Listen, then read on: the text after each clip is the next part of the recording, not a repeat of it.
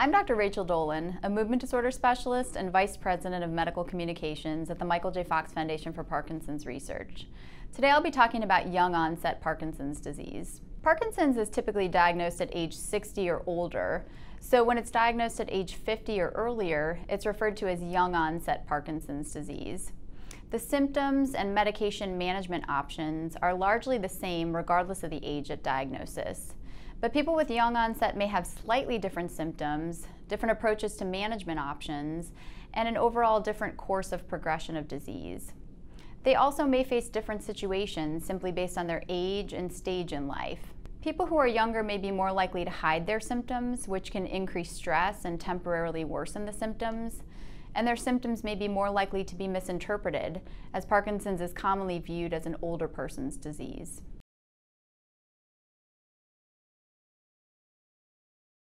The diagnosis of Parkinson's is based on medical history and physical examination. So when younger people and their doctors aren't expecting a diagnosis of Parkinson's, their symptoms may be attributed to other causes.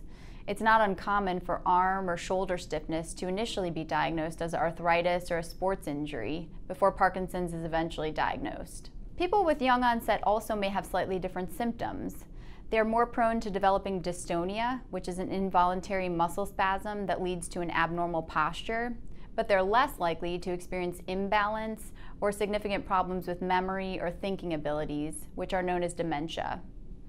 People with young onset also tend to have a slower overall progression of disease.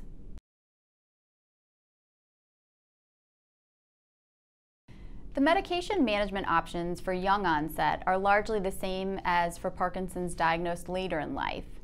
However, people with young onset may have slightly different approaches to management. For example, they may try to hold off on starting medications, especially if their symptoms are particularly mild, and they might try to delay the use of levodopa if possible. This is because long-term use of levodopa, combined with longer course of disease, can contribute to dyskinesia, which is involuntary, uncontrolled extra movement. It's important to discuss the pros and cons of all medications, as well as different approaches, with your movement disorder specialist, so that you can come up with the regimen that works best for you and your symptoms. Regardless of the age at diagnosis, it's important for everyone with Parkinson's to stay active.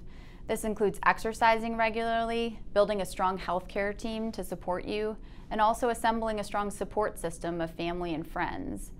People with young onset often find it beneficial to connect with others who are in similar situations so that they can share their experiences and exchange advice.